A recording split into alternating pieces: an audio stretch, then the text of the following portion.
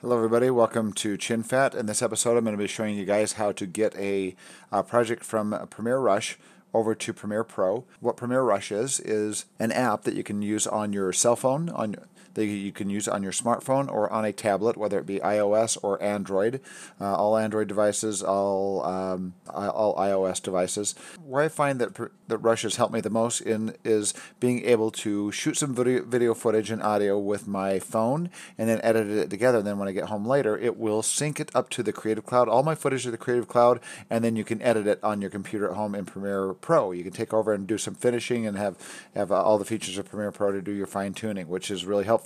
Or you can even upload it directly from your phone to YouTube or other video streaming platforms, which is pretty cool. So you can do it all on your phone, or you can do some of it on your phone and then finish it later at home. So what I've got here is I've got a few projects. This is when you open it up, you first have a few project windows here. And I'm going to start a new project. I'm going to go down to the little plus button. You can see my thumb here at the bottom moving it back and forth on the screen. That's how you can tell what I'm touching here.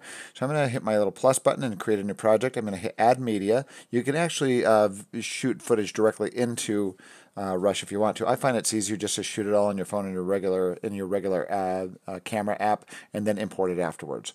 But this is actually a little This is quite a powerful editor. Works really well, especially on newer phones. I'm going to hit videos. I'm going to import some of my videos here. This does still images and video and audio as well. But I'm going to select some clips here, and you can select them in the order that you want them to load them into your timeline. So I'm just kind of randomly choosing them here, but you can choose them in any order that you want to if you're kind of familiar with the order that you want them in. And now, bottom left-hand corner, it says Sync with CC down here at the bottom.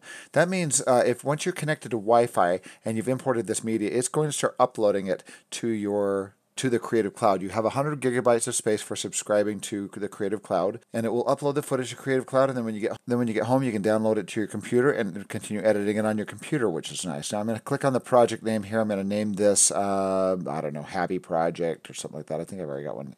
Name this My Vacation, whatever you want to call it. If you're doing some video logging, or some vlogging or YouTubing, whatever they call it these days.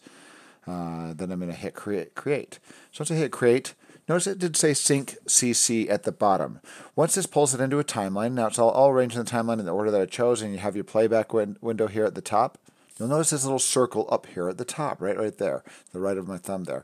That circle shows a little blue progress bar. That progress bar will do a full circle. What it's doing there, since I'm on Wi-Fi right now, it is uploading all my footage as I'm editing it here. It's uploading all that media from my phone to the Creative Cloud servers. So now I'm going to start editing my project here. Once again, this is not a tutorial on how to use Rush as much as it is how to get a project from Rush to Premiere Pro and do your finishing on it. So right here, I've got my play. I've got press play. You can play. Purple wall of my bird. Some snow coming up, but when you're walking up, it looks more like this. So this is just my personal video here from my phone. But here on my timeline, a couple of little features you can do is you can do a pinch. A pinch will zoom up and zoom out. If you pinch closer, your fingers together, it zooms out. If you pinch them apart, it will.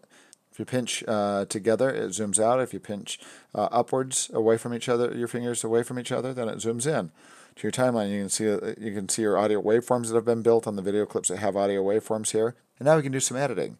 Some ways that you can edit is you can grab the end of your clip and just on the very, very edge on that kind of thicker orange bar there, and you drag to the left or to the right, and it trims your video clip. Another way of kind of fine-tuning it, getting exactly where you need to, is you can get it right where you need to. Say I want it to start right before that little audio waveform starts. By the way, my phone right now is in portrait mode, not landscape. Don't get after me for that being a video person, because I rotate my phone to landscape mode, and notice all it does is rotates the picture. You can do playback to kind of look at the playback viewer, but to see the whole interface of the software, of the app, you have to rotate it into portrait mode. So don't get after me for that, because I know a lot of people that's a big pet peeve. It's mine too. Anyway, so I'm going to scroll to this. So that little blue line is my playhead there. I got it right where I want to do a cut. I can go to the bottom bar here and drag this bar to the left a bit until I see those scissors, and hit the scissors, and it performs a cut. It selected the clip to the left. I can select either one of these clips, and I can hit delete, and it will delete that clip, send it to the trash there.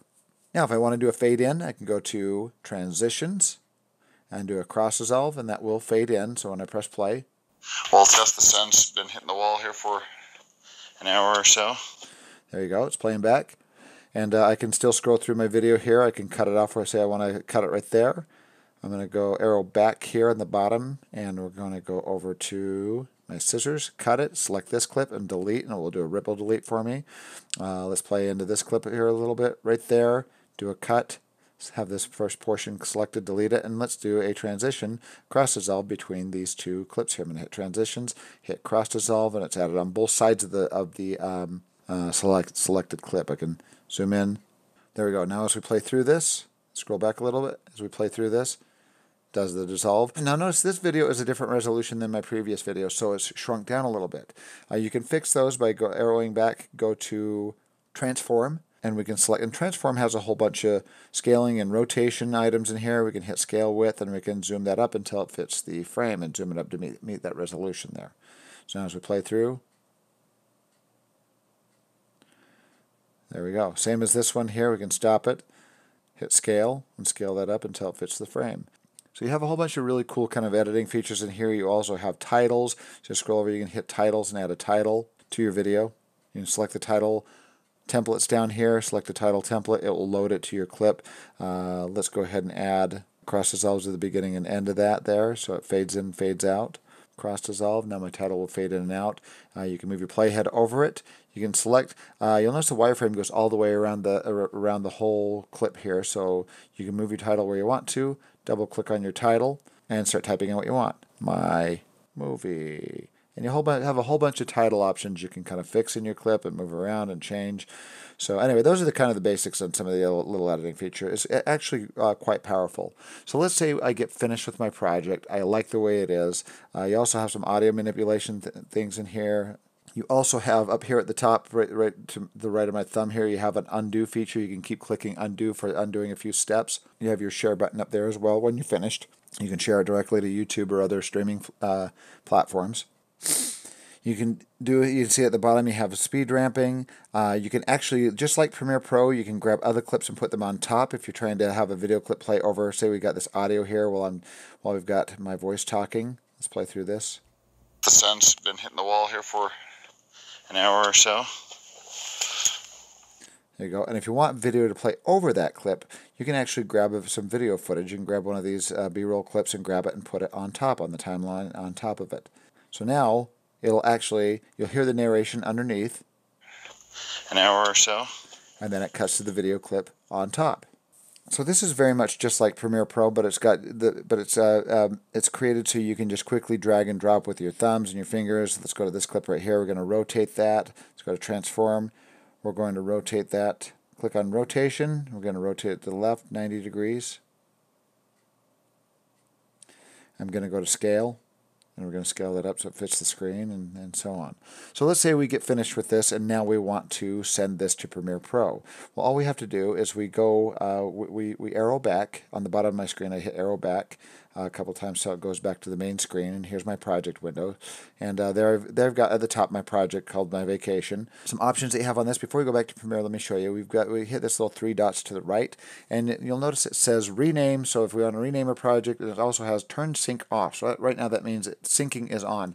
That circle is gone at the top, so my project is completely synced with the Creative Cloud. But you also have delete from device and delete from everywhere. If you delete from the device, it's only going to delete it from your phone device. But if you need to delete it off of your phone, off your smartphone, and off of the Creative Cloud, you hit delete everywhere, so it clears off that space on the Creative Cloud. Right now, since that's all synced, let's go to my computer, and I'm going to show you how to import it into Premiere Pro so you can do some more fine-tuning. All right, inside of Premiere Pro here. One thing that I've noticed in importing a Rush project is if Premiere is already open when you're working on on Rush, it will not have the latest synced project. It syncs it when it starts it up. There might be another way to sync it real time. I know you can go to sync settings, but it makes you sign in again. So I'd rather not do that. You can just close Premiere and start again. So I'm going to close Premiere and start it up again. Now that Premiere Pro has been reloaded here, I go down to Open Premiere Rush Project. It's going to read your project that's on the CC server. And there it is. My project is now there. So I can click on this now. And this is really simple the way this works. You click on it. It opens up the project.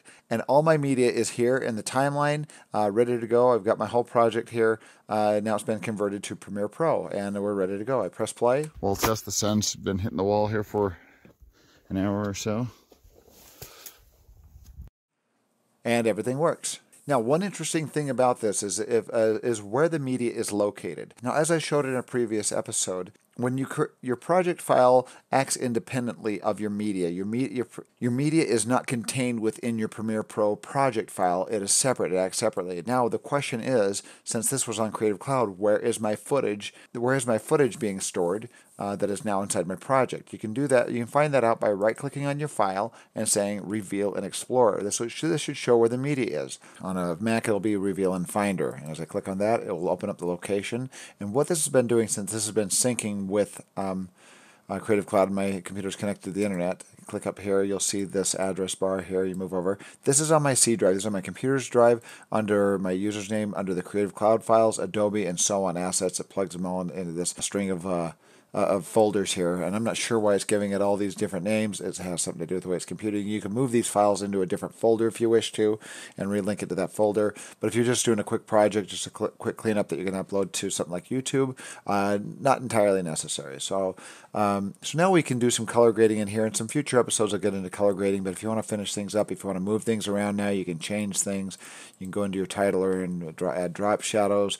Go into your color grade here and start doing some color grading on your project. So you can go into your color grader here. You can start changing, fixing exposure, adding contrast, changing color temperature, and so on.